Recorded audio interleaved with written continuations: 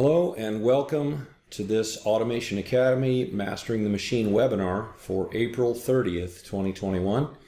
My guest was Dave Griffith, known for the Manufacturing Hub podcast and a systems integrator.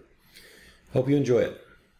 This is a Mastering the Machine webinar, which I do every 2 weeks as part of the Automation Academy, which is what's called a membership site. It's similar to some other people who have websites that they do different kinds of training and post items of interest.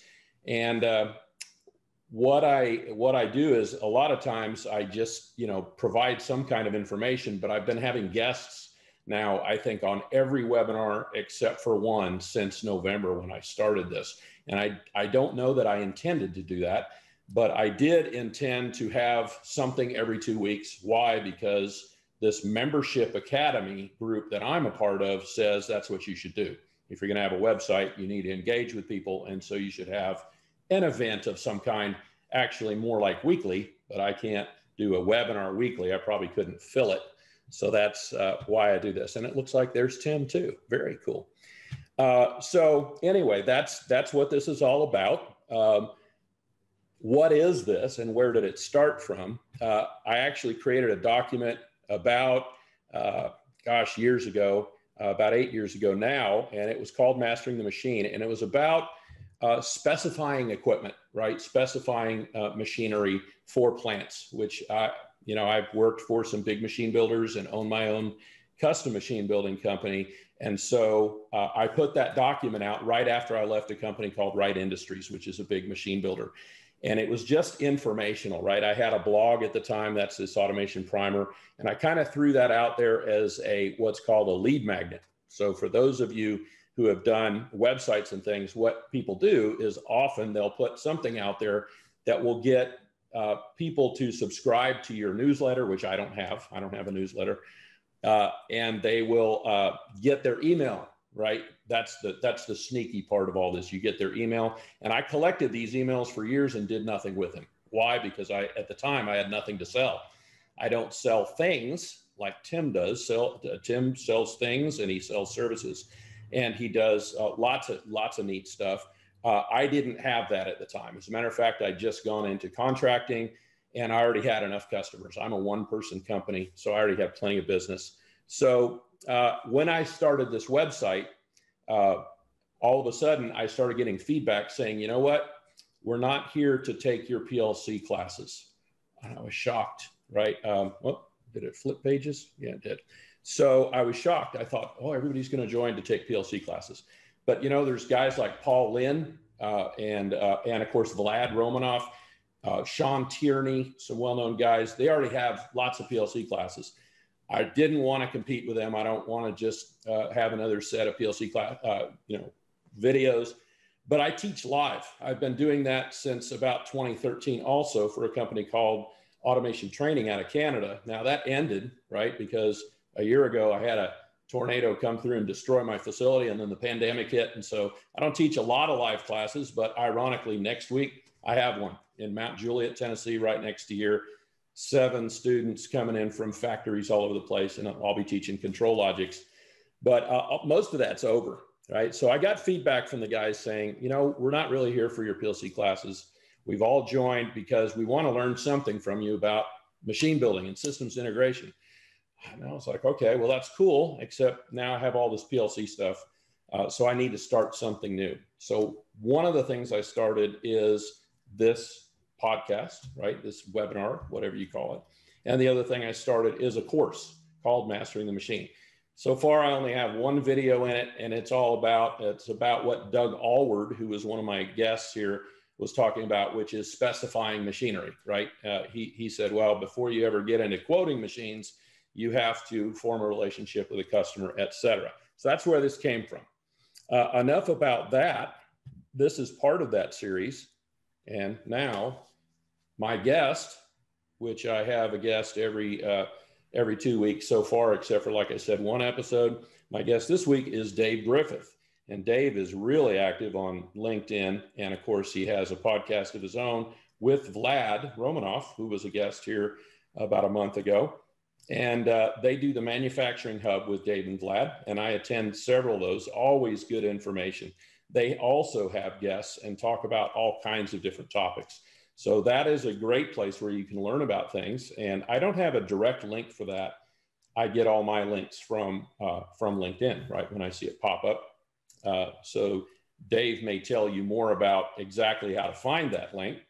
Also, I always thought this was a really cool picture up here of Dave. It's you can see Dave in person here, and he really does kind of look like that, except yes, he does have an amazing beard. I have tried to do things like that before. During the pandemic, I grew a little beard and wore a funky hat and did a hillbilly impersonation as part of my webinar. But I've never been able to grow anything over maybe an inch. And Dave's obviously been doing this for a while. So about Dave, I took this straight from a post that I believe he put on here the other day. I help manufacturing companies go through transformational processes that pay for themselves. And here's some of the bullet points that he put in there. Figure out where to start your process. And we've talked a lot about Industry 4.0 digital transformation, as many other people also talk about this. There's a lot on that on the internet, but I'll let Dave explain a little of that himself. And if Dave, if you have a PowerPoint or anything, I can turn screen control over to you. And I can also, this is one of the cool things I found on Dave's website, is Dave has a digital transformation quick start guide, which I went through. And that is a step-by-step, how you start the digital transformation process. So I can also bring that up if Dave would like to go through that. But at this point, I'd like to kind of turn it over to Dave. Well, thank you, Frank. And I think I should start off by telling you that I'm a little scared. I was going back through re-listening to the conversation that you and Vlad had. And I think you dug up a blog post of his from like 15 years ago where he made a single mention of woodworking. And I'm like, man, Frank is like the best private detective in the industrial automation community. He knows things about people that I don't. And I've had at least one conversation with Vlad, I think every week for like the last 5 months. And no idea there was a brief moment that he was into woodworking. And so I have to let everyone know that I am a little scared for this. But no, thank you very much for having me on. I was going back through kind of listening to some of the other episodes.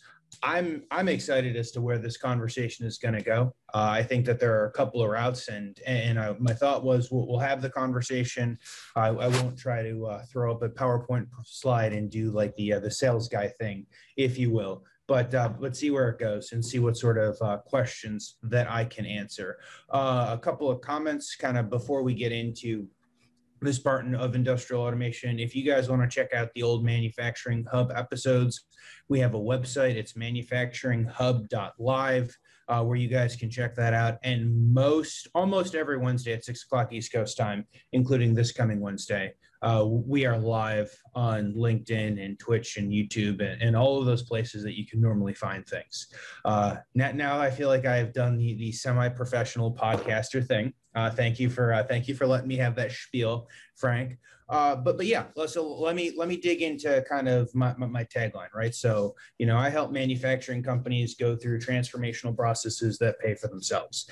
And that for me is the summation of all of the last, 5 to 10 years of work that I've done. And so throughout my career, it's, I spent some time working for an OEM machine builder, designing a bunch of things. I spent some time working for a distributor manufacturer's rep. I did the startup thing. And even I laugh, the startup thing was a smart medical device that of course included more manufacturing than I realized when I'm like, yes, yeah, I can do this. And, oh yes, I have a background in this. And then it's like, okay, let's figure out how to injection mold this. Let's figure out how to go take it through the FDA process, which is ironically part of the reason why I don't spend a lot of time working in pharma or medical devices, because a lot of paperwork, Frank, a lot of paperwork in that.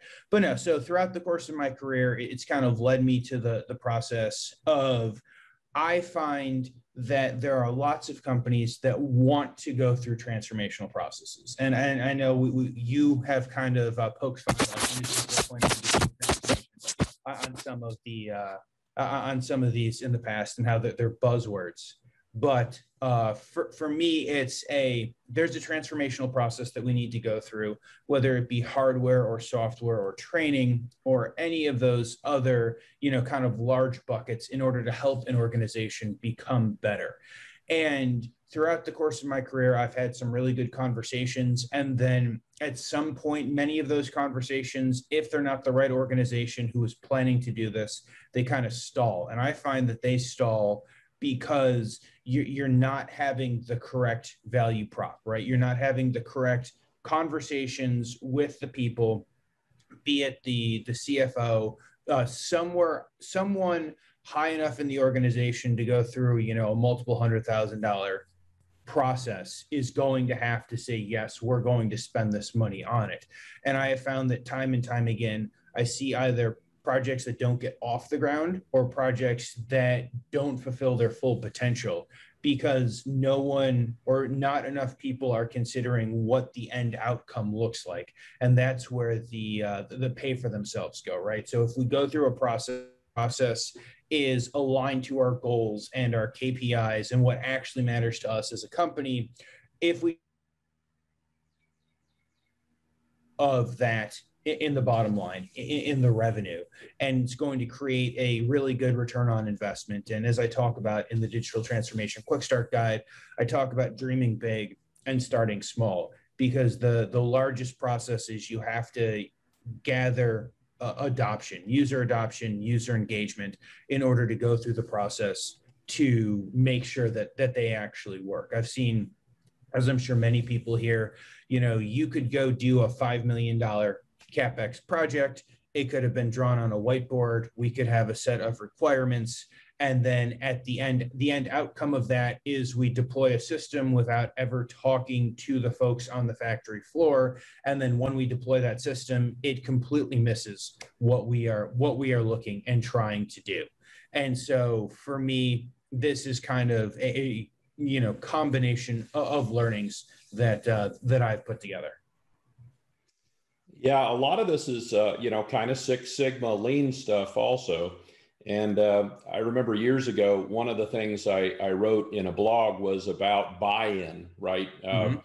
You have to get buy-in from stakeholders in the process. And one of the things I noticed when I would go into some plants is that they treated it like a private club, rather than letting everybody into it. And not only do you need buy-in from the upper levels of management, you need buy-in from the people on the floor, because they can actually sabotage what you're doing, or if they're not on board, right, they can create problems. So you don't want to create a lean Six Sigma club that all the black belts and the green belts and the yellow belts are private members of, that nobody else is involved in. You need to get buy-in and let people know what you're doing. Yeah. Absolutely. And there are lots of theories, Six Sigma, theory of constraints, there are lots of thoughts that people can go down. And I find that the most nimble organizations aren't necessarily sold on just one thing, right? They're sold what's through this process. And, some of those groups have really good thought processes, and you go down the thought process and it finds you a solution. But it's not always going to be that way. And I find that, especially as you were mentioning, Frank, with the clubs, like if there are a group of people that are not actively involved on being on the floor, physically working in these systems, then we're just not going to be able to understand the problem enough and understand the problem at the most granular level. So a really good example of that, and I think I wrote a blog post on it, is we were doing some work at a OEM manufacturer. They had a bunch of furnaces. We were doing some like HMI SCADA upgrades. As we were going through that process, one of the controls engineers on the floor asked the question, or was like watching the HMI screen, and the operator kind of offhanded made the comment, "Oh, it would be really great if I could just take these like 11 buttons that I have to press every single time and turn it into one button. And the long story short is you go through the process, you check it, you make sure that it's not going to cause an issue on the back end. It's still the same 10 or 11 buttons that you have to go through. And you go make the change, so the operator now has to push one button. And those guys are actually able to go from like 10 loads a day to 11 loads a day in the furnace, which is a huge value, large multi-million-dollar box furnace. I think I calculated, the return on investment was like $1 million for the first year for a single, HMI screen redo. And when I say start small, there are a lot of, very small, almost inconsequential things that you can do at any facility in order to better understand what the workflow looks like. And if you can understand what their workflow looks like, then it becomes okay, let's do this. And again, towards the adoption, it becomes let's get some operator buy-in. Let's show them how it becomes easier. And then we're going to have those champions on the floor. And I found that just about every time that I can get the champions as the operators on the floor, we are going to have long-term success, because I can show them that, yes, they do need to work with us a little bit, but even though they do need to work with us a little bit, it's going to make their lives easier. And at the end of the day, that's what everyone wants, right? We want to make the person's lives easier, and we need to design systems and implement systems in order to do so. One of the things I've been curious about, last week we were both, I think, in the western half of the United States, and I read up on some of the things you've done, and of course you're what I termed here as a digital nomad. I think you use that term yourself. So you're in Utah right now, or Nevada, or something like that. Yeah, so we're currently in Nevada. I'm actually just outside of Las Vegas, getting ready to get on an airplane on Sunday. Okay. So I'm getting on an airplane, heading to a client to go see a client on site for the full week for the first time in a while. It's been the first time that I will have gotten on an airplane in like 14 months, which has been a longer stretch than probably any time in the 6 or 7 years before that. Yeah, I was curious about that. That's what I was going to ask is when you deal with your clients, how much of it is via Zoom and how much of it is you go out to your client and you have to take a visit, right? Yes. So I would say that has changed since the pandemic. So previous to the pandemic, the general kind of format was you go, you have a couple of calls. You decide what the engagement looks like, and then you're probably spending time on site with the client to go through and at least start the engagement. I find that the person to person is always better, right? Like if I can go and talk to the folks and put hands on machines, even if I'm not doing anything, but like if I can go and have those conversations, it makes it it sets up the relationship much better. I would say in the last year, there have been lots of those, what I would term like discovery sort of meetings that didn't necessarily happen for a variety of reasons, right? So at the beginning of the pandemic, no one wanted folks on site. And then there's always the question of safety and all of those other things. So I would drive to some clients depending upon where they were and if it was close, but generally did not do nearly as much business travel. I generally did not do as much business travel before. So the year before that, most of the years before that, I was probably 60 to 120,000 flight miles a year, going to fly to see clients. Part of the reason why my wife and I started Capelin to go out on our own was to have a little bit more of that flexibility and of that freedom, and to be able to find a better path in which it wasn't just, once a month I'm getting on, 6 airplanes and then I'm coming back and I'm sleeping through the weekend and then I'm up the next Monday to go back to work. So part of that was the kind of taking back some structure of the schedule. And again, I felt like, especially in the last year, there have been a lot more people who have adopted Zoom. I kind of laugh. I've had a Zoom subscription for the last 4 or 5 years, and I've had many Zoom calls over that time. But I'm almost shocked some of the organizations that have gone to, Zoom or Teams meetings that historically were like, everyone's got to be in the office every day. And, the majority of their processes were on paper. So it certainly led to a shift. I think we're kind of starting to see, especially in some states, that shift coming back and people understanding and feeling the benefits of being able to meet in person. Absolutely.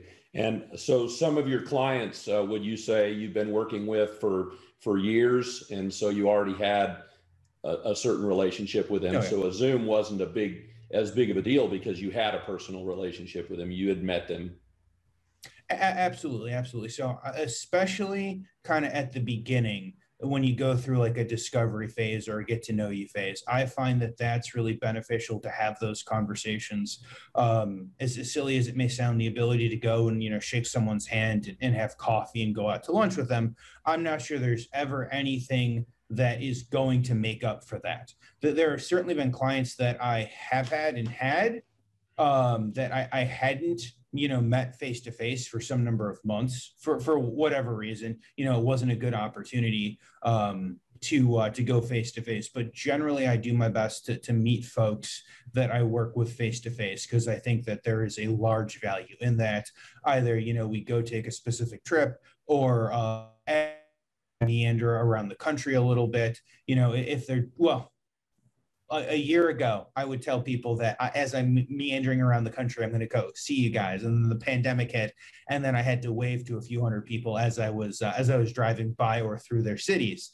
But generally, historically, as we're kind of in one place, it's been nice to be able to go have those conversations, if only to grab a cup of coffee. Absolutely. I think things are coming back. Of course, maybe the handshake is becoming a fist bump now. Right. But we do seem to be opening up a little more. And I can't think of any clients I've ever had that I haven't met in person at some point. So forming those kind of relationships. Now I have a lot of people now that I would say I have relationships with, like we've talked, and Vlad and I have talked for over a year now, that I've never met in person, but clients are a different thing, and it takes a certain amount of trust, right? And a relationship before you can form a truly business relationship, I think. Yeah. Absolutely. No, I would completely agree. And it'll be interesting to see what happens over the next year. There are still almost like state to state, the restrictions vary, widely as to, people are in the office or people aren't in the office. So in Western New York, we're like up near Buffalo, where Beth and I have family, towards the beginning of the pandemic, they were down to, 25% capacity at most facilities, and a lot of manufacturing kind of shut down there at that point. So there were a lot of places that it just wasn't possible or safe to go visit. I would hope that as we come back, and I laugh because a year and a half ago, I didn't think I would ever say this. I hope that as we come back, there are more opportunities to go visit, manufacturing facilities, because after like 2 or 3 months, it's like, man, like I haven't gone anywhere. How have I not gone anywhere and gone to see this facility, even if it's just, going and doing like pre-sales or like going through the sales process to understand what's going on. And so it'll be nice, and hopefully we can find that balance and a balance that makes sense. And again, to reiterate that point, I think it's very important to make sure that you can develop those relationships, because as a consultant or as an integrator, those relationships are kind of what set you apart. They are very much they're the difference between someone paying the money to you or potentially paying the money to someone else who's close because they know them. And even though this is your specialty, they know these guys, right? They've been working with these guys. They go golfing with them on Saturday mornings for the last 15 years. And relationships are a huge part of industry that maybe a lot of people don't respect enough or understand the value of enough. Mm-hmm. So yeah, New York was in particular a problem. I did a class actually in September in Vermont, and I had to drive through New York. And on my way back, I did much the same thing I did last week with a little rock hounding trip. Mm-hmm. And they were saying you couldn't stay in a hotel if you didn't have proof that you had quarantined, right, Yes. in some area, and they were very serious about it. And I think things are opening up a little bit more now. But do you do remote software work with any of these companies? Do you remote into their plant? So in my current iteration as Capelin, generally not. So part, I guess that this brings up a good point, Frank. So as I mentioned, I spent a couple of years, or maybe I didn't mention, I spent a couple of years running a systems integration firm, and that was the how do I become, the digital nomad. And in 2015, when we were looking to make that move, that was literally the term, right? Like, how do we become remote? And so for that, it became a lot of doing software work. It became a lot of remoting in. And for me, it became the how do I continue to add value? How do I continue to do the parts of the job that I enjoy doing, helping set up the project, helping make sure that it succeeds, bringing the adoption, making sure that we can actually train the folks on the systems that we build so that they can actually get the value and continue to build the client relationship. So for me, it's how do I continue to go down that path? And as part of that, I have done less and less development over the years. And that was, at least in part, well, I think that was mostly intentional, because I have always found that the flexibility of my schedule, at some point you have to go on site. Like, you might have to go on site to commission, and it may be, you're on site for 2 weeks or 3 months. And so for me, it's the how do I go and become more flexible and nimble in that. I certainly work with a bunch of folks who do a lot of remote software development, both before and currently. I generally don't do a lot of the remote software development personally, for those reasons that I listed. And honestly, I'm a people person, Frank. As much as I want to go hide in a cave sometimes, I love talking to people. I love helping to solve their problems. I love helping to get it sold to upper management and make sure that it works on the plant floor. And there are a lot of people that love kind of the technical in between. For me, the front and the back end and making sure that it goes and it works is more fulfilling than the technical in between.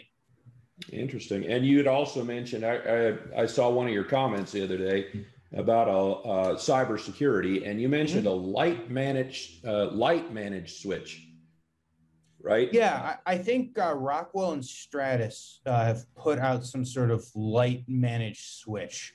We were talking about managed switches versus unmanaged switches, and the comment was someone saying that they had a sales guy saying that in like 5 years they don't think they're going to be selling any unmanaged switches, and I was commiserating with how flat and a bunch of unmanaged switches look on the network, and how I think that there's some sort of light managed switch, or I'm completely losing my mind.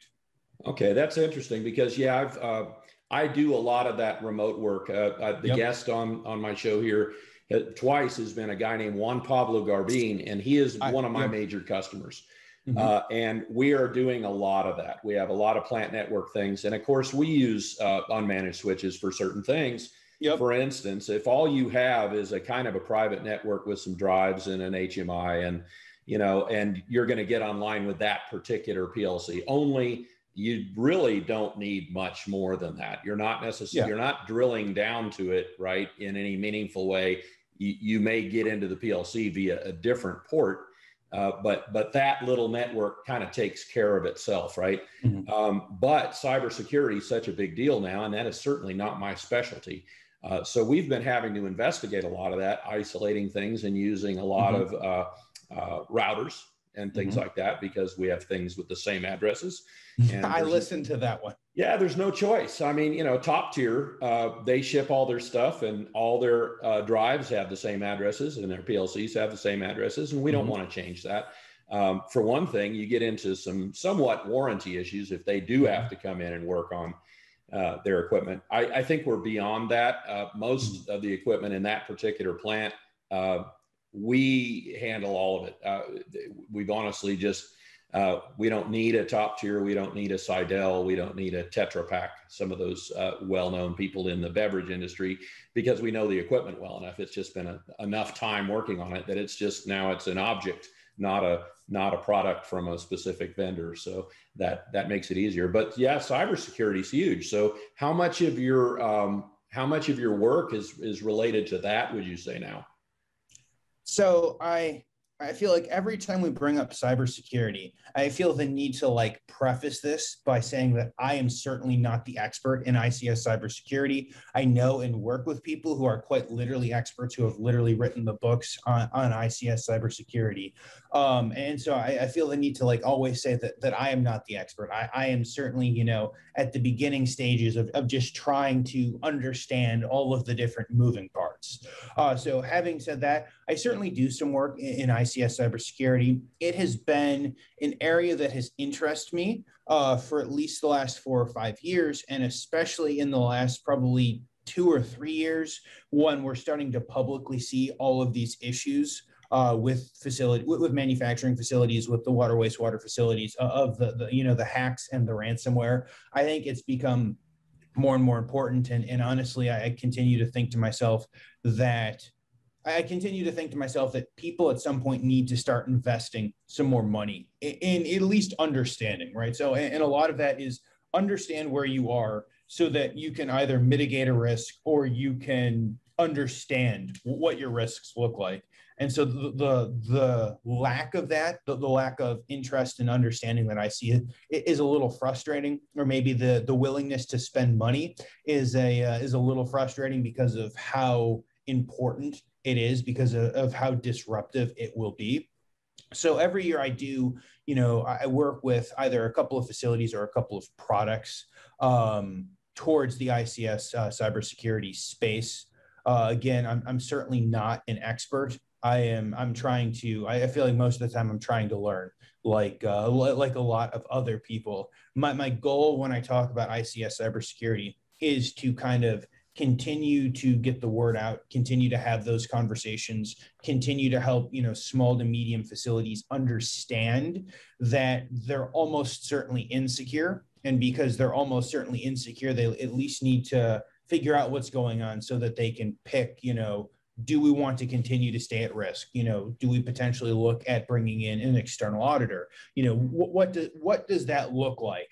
I've seen, facilities, enterprises that are 5, 6, 7 facilities across the United States, get taken down, both manufacturing floor and enterprise wise from, it was assumably a phishing attack. That's the best I got out of them. And I mean, they were down for like 2 months. And then when they came back up, the closest backups they had was for like approximately a quarter before that, because they don't do a good job backing up. I see Tim laughing, but they don't do a good job backing stuff up. And so they were 6 months behind. And so in addition to having, a large number of invoices that were outstanding, they literally have no idea what happened the last 6 months of their facility. And so it's one of those things that we need to find a way to properly secure our plants and our networks. And just generally speaking, if someone's goal is saying that their facility is air gapped, they're almost certainly not air gapped. I think I've seen one facility that said they were air gapped that actually were air gapped, and almost everyone else you can get online to download software, right? Yep. I was talking to some other folks in industry earlier this week, and they say something like 5% of the facilities that they see, and they certainly see and talk to a lot more facilities than I am, who think they're air gapped are actually air gapped. So it's almost like we're opening the front door and asking people to walk in. So when I talk about ICS cybersecurity, a lot of it is trying to get that education out for people to actually take a look, for them to understand how costly it is to do nothing. And if they want to do something, either I can help them or I can get them in contact with people who certainly can go ahead and deliver on these projects. Yep. Juan Pablo, he is kind of as well as being the owner of the plant, he's the IT guy for sure. And just monitoring the traffic, and you can see the people that are trying to get in, right? Mm-hmm. Whether it's just bulk, attacks, or people actually trying to sneak in and find passwords. It's constant. And I want to say he's got 10 to 15,000 a day. directly hitting his specific facility, and he's just a little, beverage manufacturer in Miami. And you can imagine how some of these bigger ones, and of course we've read the blogs and the stories about some of the bigger ones and people who actually do get into government facilities or major manufacturers or Microsoft or whoever. It's yeah. Does anybody, so I see there's a few people on here. Are there any questions for Dave? I think that's always a fun thing to do. Anybody have any good, Tim, you have any questions for Dave? Beard care questions? You guys both have a little bit of a beard there. So I would say Dave would be an expert at that. So. Well, actually, I'll have to find a picture of it. One time I did have a beard that would compete with Dave's. So I was in a challenge one time doing a fundraiser, and for $25 a day, I would grow my beard. And at day 100, I was really close to him. So wow, yeah, that's pretty good. That's pretty good. I will be interested to see that picture when it gets posted online, Tim. Well, what was funny is one guy walked up to me one day. He said, "Well, how many days you got left?" I said, "I'm about out of money." He said, "Well, $500. I'll give you $500. You let me shave it off." So yeah, I trusted a guy with a straight blade to shave that thing off. Okay. So yeah, whenever you're ready, hey, I might pay you to shave that off for a video. So I actually got about 6 inches taken off yesterday, Tim. It was getting a little long. When you did like a little trim there. When you go in and you're like, and you tell the barber that you're like, you've passed Civil War general. You are like to the point of wizard. And then I'm like, and the only thing left is ZZ Top. And he looks at me with a dead face and he's like, "You're already to ZZ Top." And I'm like, "Take 2 more inches off." Wow. Let's see. So I did have some other topics here. Any other questions? No. I see there's about 7 or 8 people here. So being a digital nomad, one of the little notes I wrote down here, when you were doing that preparation, do you have any, for instance, influencers that you used either for that transition, such as Tim Ferriss? He was a big influencer for me, the 4-hour work week. I've had my own company for a long time, so that 4-hour work week started looking pretty appetizing. I'd be happy with 4 hours a day, Frank. I'll be 4 hours before noon today. Exactly. How about Chris Guillebeau? You familiar with him? I'm not sure I know Chris. So I am familiar with Tim Ferriss and the 4-hour work week. I'm not sure I know Chris Guillebeau. So I guess the goal of going to work remotely was less it was less the, kind of work less. It was more so my wife and I had grown up. We spent some number of years in Western New York out near Buffalo. That's where he had family. And so by the time we were all done with school and I was ready to go find the next job, the next opportunity, it became there weren't any good opportunities there. So we moved down to Baltimore. And so we lived in Baltimore for about 3 years. And so I have family. Friends and family down in that area. So we lived there. And at some point, 6 or 8 months in, we had gotten to the point where we had driven everywhere that there was to drive. Like we had done the national parks, we had camped in Shenandoah and gotten frozen really good on an opening weekend. In there, man, I got cold at elevate. It got, 3,000-4,000 feet of elevation. There was a hard freeze that night, but no. So we had done that. We had driven to all the battlefields. We had gone to all of the places that you could realistically go in a day or camp over the weekend, or generally, burn through your vacation to go drive to and see. And it became we really love doing this. There is like literally 90% of the rest of the country that we have yet to see, right? Like we can legitimately drive to a national park. There are now like 61 others. So there are a bunch of others. And the question becomes how do we remove the necessity of being able to be in one place? And so a lot of that was how do we be able to travel, go visit all of these other places as we are working. And so that was the real goal along the way. I've certainly learned a lot along the way. And so most of the people that we were following were folks who were like RVing or traveling, some now boaters. and doing that full time while they worked. And when we were looking at it in like 2015, 2016, before we left in 2017, it became it was a long process, right? So we didn't want to leave good jobs to potentially go to less good jobs. We didn't want to leave good jobs to go to potentially less good jobs, at least at the beginning.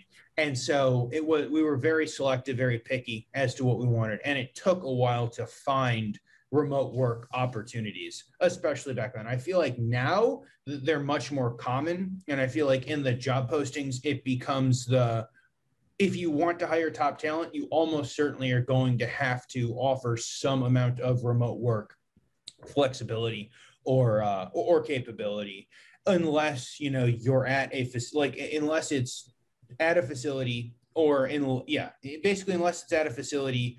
Most people are going to want the flexibility to be able to work from wherever they want. After the last year of not very many people going into an office, they don't want to have to wake up in the morning and go back into the office 5 days a week just to have seats or butts in the chair, if you will, and work from there. So it's been interesting. And then I guess the other part of the question is if I have suggestions. I would say be particular as to who you look for, especially in this job market. The job market is great.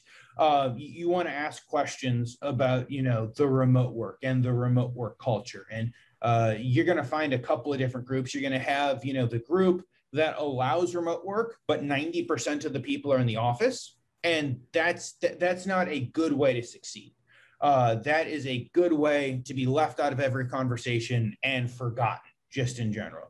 What you want is a company that supports remote, and half or more of their employees are remote, and or they've got a bunch of offices. And it's a very common thing to do, to have the conversations on Slack or Teams or email or conference calls, whatever that looks like. You want to make sure that you set yourself up for success and not set yourself up for kind of being ostracized because you're the only person that's working remotely. Right. I noticed just on my list here that DeMarcus joined us at some point, and DeMarcus and I are going to talk this afternoon, but he is thinking of starting an automation company. And since we've got some people on here who have done that, right, I was wondering do you have any advice for people who are starting going out on their own? I know I read a lot of your history. That was very interesting. It's on, of course, Tim's website, and how he got into the business he was in. He was probably happy working for a manufacturer, and then things kind of, sometimes things fall apart or whatever. The culture changes, and all of a sudden you're sort of forced into going out and starting your own venture. And then some people, like probably myself and Dave, made the conscious decision, this is what we're going to do. Any advice from either one of you? Yeah, I will go first, as I'm not sure Tim was expecting to give advice, but so Tim, I'll give you a couple of moments to think of something really smart. But no, I would say, and DeMarcus, I don't know kind of like what your current situation is, but if you have a job, the best way to start this, as long as you're like not violating your non-compete or confidentiality, or like going and trying to poach your current company's business, is to find the opportunity to do some of this work, outside of your normal job and outside of your normal work, and build up a client base. It always takes longer to find clients than you think it's going to take. And because it always takes longer to find clients than you think it's going to take, you might have like 6 months of cash put away, but that 6 months of cash goes really fast, especially if you find some clients and they're like, yes, please buy some hardware, but I don't want to pay you for the hardware up front. And you're like, well, that's the last that is 8 months of cash that I need to come up with just to buy the hardware for this position. So I would suggest, finding clients while you are gainfully employed up until the point of you cannot do both, and you have to make the decision and make the jump in. I found that that's the easiest transfer over. And I guess because I made the joke on the hardware side, I normally ask for hardware money upfront, especially for first-time clients. Don't be afraid to ask for terms that are very beneficial to you. You might think that you're asking for like a ridiculous price, or that you're asking for crazy terms, and you're going to be worried to send over the proposal, and they're going to turn, and most of the time they're going to turn it back around without even thinking about it. Yeah, actually, I'll butt in on that is don't be afraid to lose a job if they won't give you terms. I mean, there are certain companies that, you know, they just don't do it. And early on, I took a job on without terms because it was one of those that, no, we do not give any type of terms. And it nearly put us out of business. And really, look, that's one of those, looking back at it, it's like I should have never took on that job. I could have taken on so many other smaller jobs or found some jobs that would have taken terms. I mean, and the biggest part about it is when you are worried about how you are going to either feed your family, or if you have employees, make that next paycheck, you do not have 100% of your mind on that project. And so you won't sleep at night. Next thing you know, you're going to think you're having a heart attack. I mean, it can just drag you so far down, as, you know, definitely stick on that one. And I had one later after that. That was actually a ridiculous, I mean, for everybody on this call, probably was a ridiculous amount of money. And at first they bucked me on terms. They're like, nah, we don't know if we can do terms on this. And I'm like, well, if I can't do terms, then I can't do the job. And, you know, a week later, they sent me the PO with my terms. So stick to your guns on that one. I mean, if there's ever anything, you know, and of course, we did not do it the smart way like Dave did. You know, we did just do a podcast talking about it, but really Amber and I quit our jobs 7 months pregnant with our first kid. And by the time our son was born, we had less than $100 in the bank. I mean, you know, so we didn't do it the smart way. But if there's one thing I've learned through all that is, yeah, managing cash, managing all those things that are unrelated to automation is really key to being successful. Yeah. And related to that, so I've done business with some very large companies that net 90, you know, that's their normal thing. But if you have a good relationship with the engineer that you're working with, and that's a, you know, plant floor guy, a local guy, whatever, they know really what little side doors there are to get the terms that you need or get advance payment on things. And if you can form that relationship with that project engineer, manufacturing engineer, and get trust on both sides, they can sometimes find solutions where, yeah, net 90 terms. I have one customer right now that's what it is. But again, I'm not putting hardware in.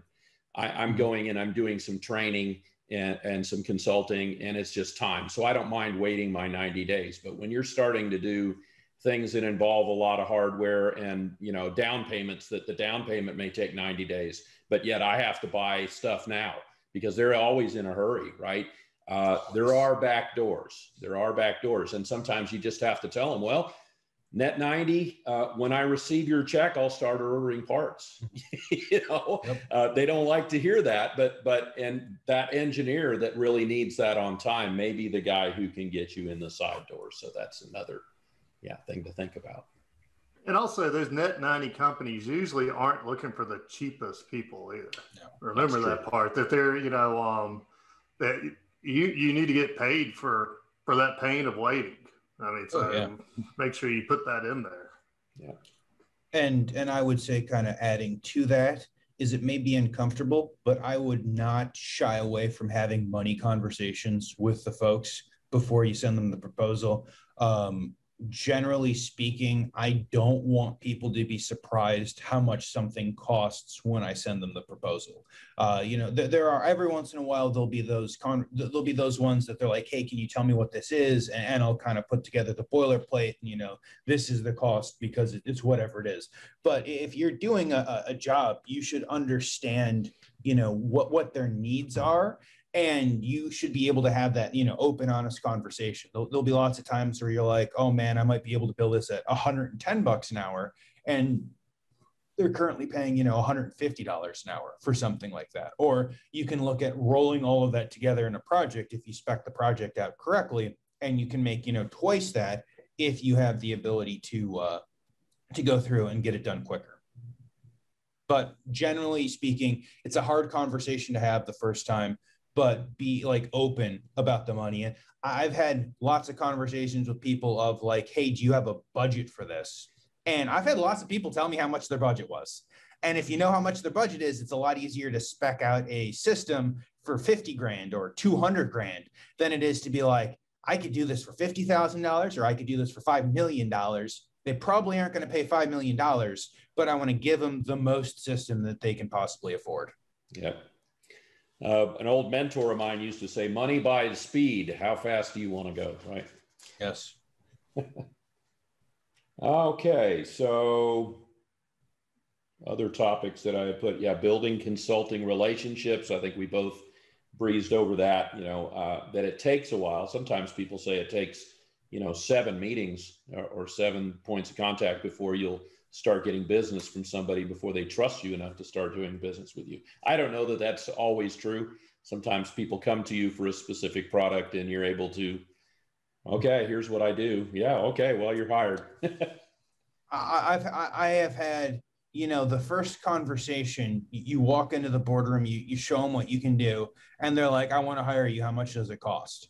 And it doesn't matter what the price is. You say, you shake hands and you walk out on the first meeting. But I've also had those relationships where it's 5 years in the making before anyone finds a way to finds a way to make money on that.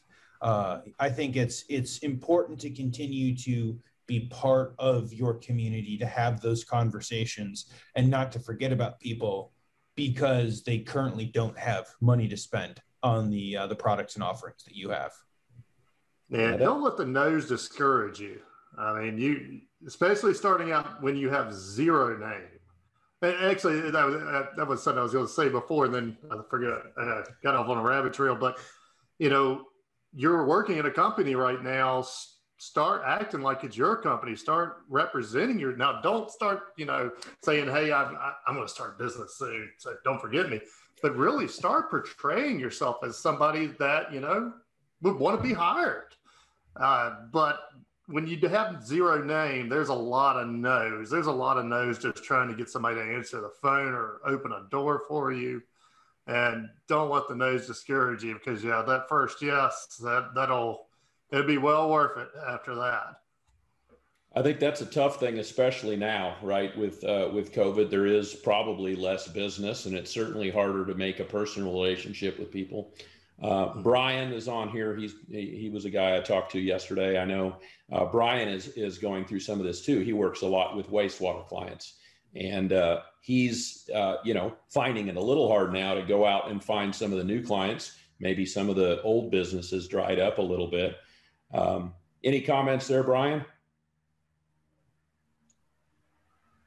There, I think I'm unmuted. Yeah, you are. Yep. Yes, it's the COVID thing has really killed my main marketing program, which was go out to lunch with people.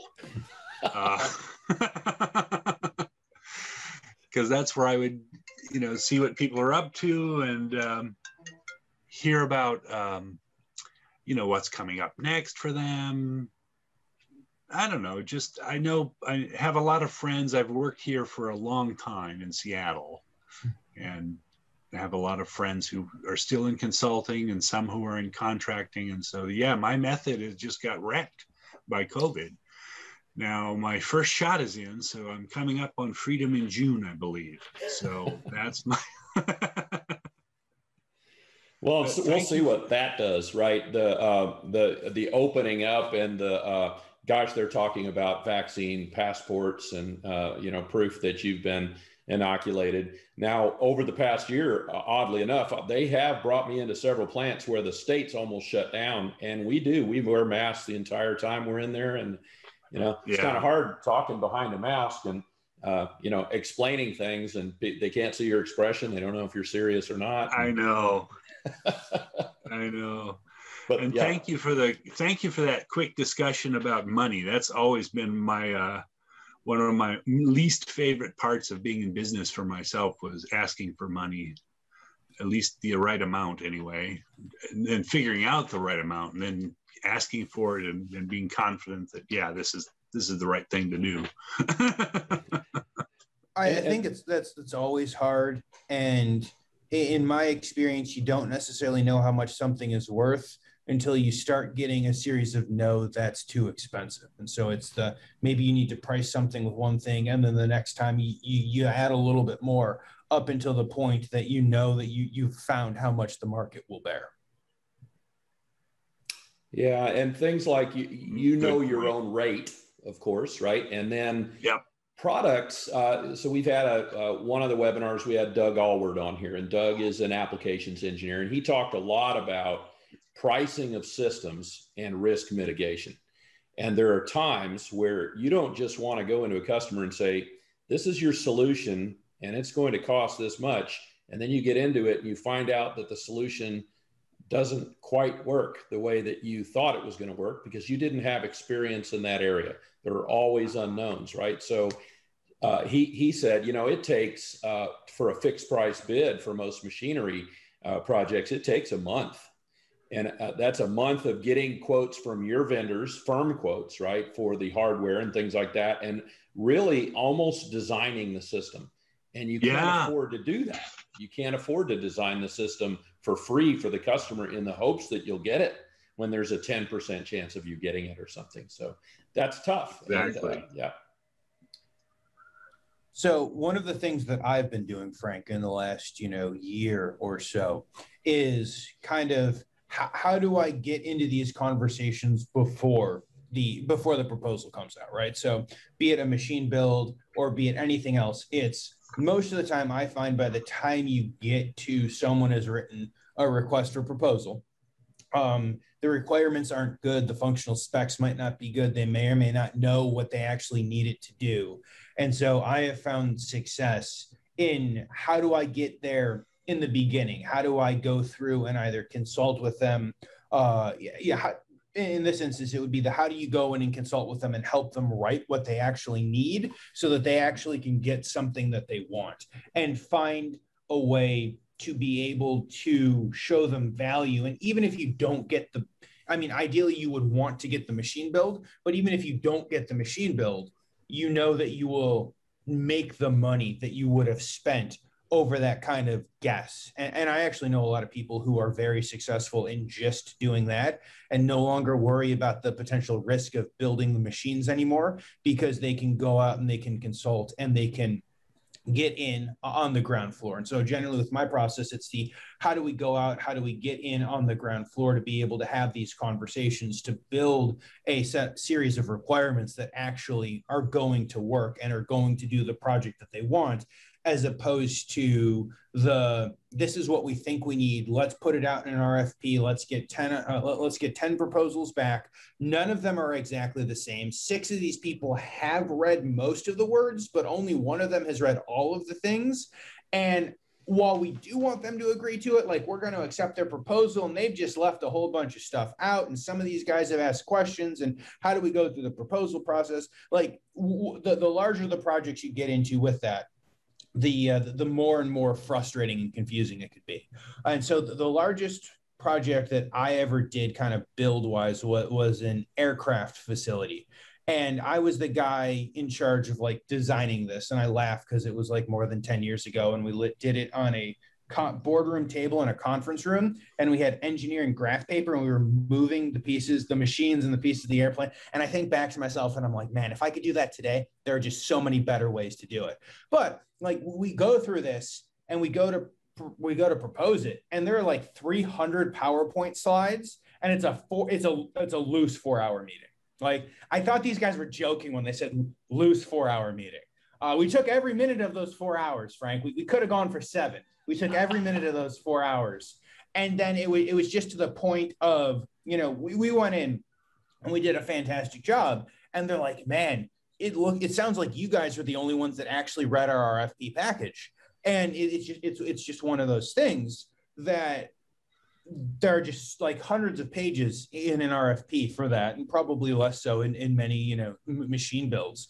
but it's almost you're picking the best of a variety of not great options for facts inclusive of, you almost have to spend a month getting firm quotes back and then also designing the machine before you can tell them how much the machine's going to cost. So you've got a really good estimator, and the estimator's like, this is generally what it costs. And then maybe you put your markup on top of it. So my goal has been, how do I get into the process before we get to that so that I can direct it in a way that makes the most impact, that makes sure that we can actually, deliver on the project. And there's often done that a few times. I do pure consulting. I don't sell any equipment. But being in on the ground floor is definitely helpful. I've had some success being able to design the project and then compete and say, I'll do it. Yeah. So Brian, I guess specifically with that. So one of my initiatives this year has been to get further in and to offer, a variety of road mapping or discovery processes specifically for that. And it's generally a fixed cost depending upon what the project or the system looks like. And for me, it's kind of that leader into how can we go show them what we can do. And if we do a good job writing it, one, we know what it's going to be. They're basically paying us to tell them what the project is going to take. And then two, if we want to do the project, and one of the nice parts is it kind of gives you an out, right? Like you could be like, this is going to go sideways. We should not be part of it. They don't have the right people, processes, and procedures in place to do it. So it could potentially give you an out. But if this is a job that you want to do, it would be a good opportunity to kind of direct and help make sure that you can you can deliver on the project. Right. That makes perfect sense. Well, we're right up against the hour here. Any other questions for Dave or comments? Anybody? Everybody's mostly been very helpful. Thank you. Yeah, all these discussions, it's kind of different every week, and it's been really interesting. I've always been curious about all the things Dave does because they have some very informative webinars. The Manufacturing Hub webinars have, they've had everything from recruiters to systems integrators to different people, and Dave always seems to know a lot about the subjects being discussed, which is always valuable.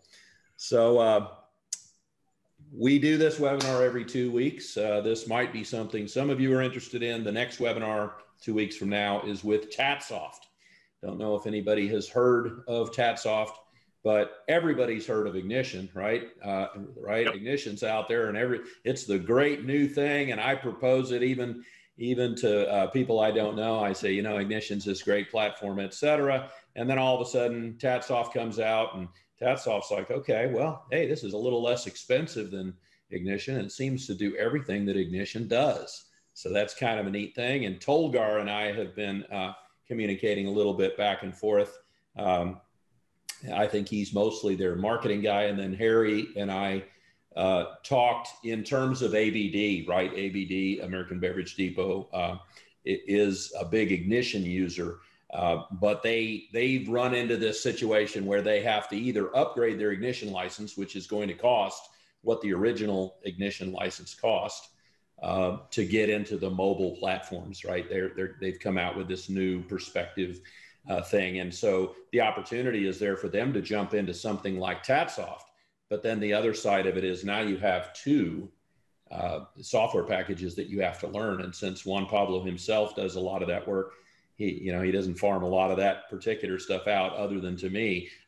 Do we really want to go down that route of learning an entirely new platform? So it'll be interesting finding out from them, what are the similarities? They know a lot, of course, about Ignition. What's the learning curve? How hard is it to move from one to the other?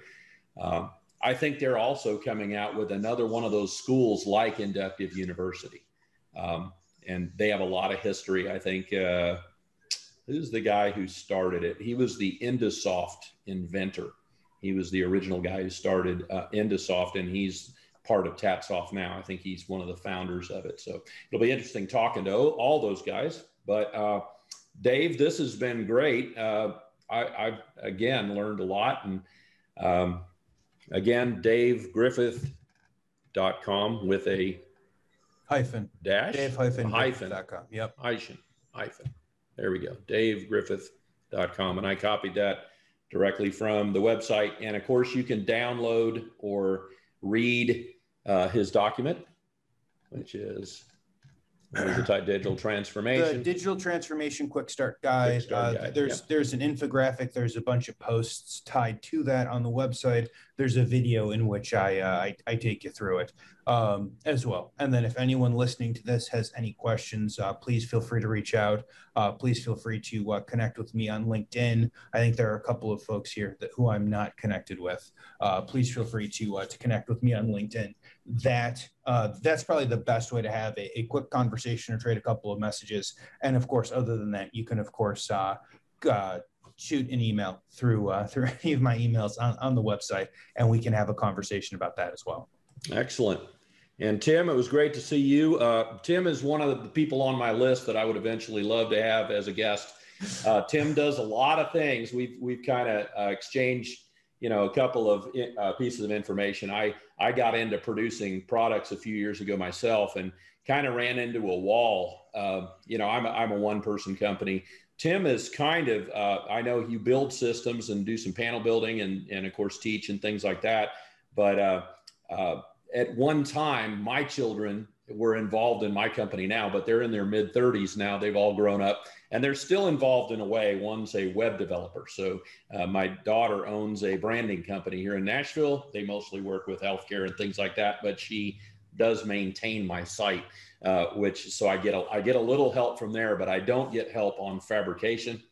Thought about even having, high school students come in and do a lot of the work, but I just don't have the time and the bandwidth to do some of that. So here I have these products and I use them for myself. There are a lot of the things that are behind me on this wall here and good ideas, but I think I'm going to be more selling the plans for the products rather than building products because it's time intensive. And I'd love to hear more from Tim at some point about how he got into that. I've got a lot of your little gadgets, the little Ethernet boot device, very cool. I need to get the servo simulator, the little, that looks like a cool tool.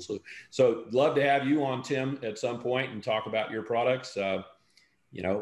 Pretty open every 2 weeks. The next one, of course, was with Tatsoft, but after that, nobody on my schedule. So Tim, if you're interested. Yeah, any way I can help. Any way I can help grow our industry. And I think the same deal there. I mean, once you figure out that maybe not everything has to have a profit, you can figure out how to make it work. Absolutely. Giving back and getting involved, especially with young people, right? Bringing them into this industry, and whether we're teaching them or providing, information, whether it's free information or a platform or whatever, it's all very worthwhile. Well, thanks for putting this on. And of course, I always enjoy hearing from Dave. Dave, when are you coming to Virginia again? I don't know, Tim. We're going to be out west for a bit. I will let you know when we're heading down to Virginia. Ever since you sent me that link of land out by you, Beth and I have been scrolling through. It's like, well, that $1 million view got sold last week, so we're going to have to find another one. Well, we didn't have $1 million to buy a view out there. Anyway, so. We may be waiting until all the city folks decide that they don't like living in the middle of the forest and then have to sell again in a couple of months. Yeah, I mean, my buddy, buddy of mine, he develops land. He develops ridiculous views in the country, and you cannot develop land fast enough right now. It's unreal. Yeah. But eventually, I think a lot of them are going to figure out they don't like to drive.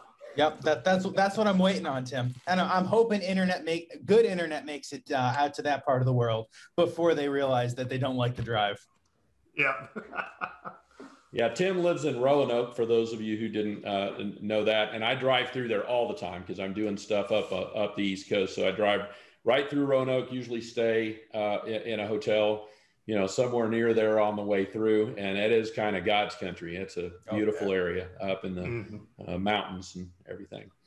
Well, it's been great talking to you guys. And again, get a hold of Dave, davegriffith.com. Connect to us all on LinkedIn. We're all there, and hopefully providing content. And it's been great to talk to everybody. Thank you. And we'll all right, thanks. Thank you, Frank. Thank you, everyone. Bye-bye. Bye-bye.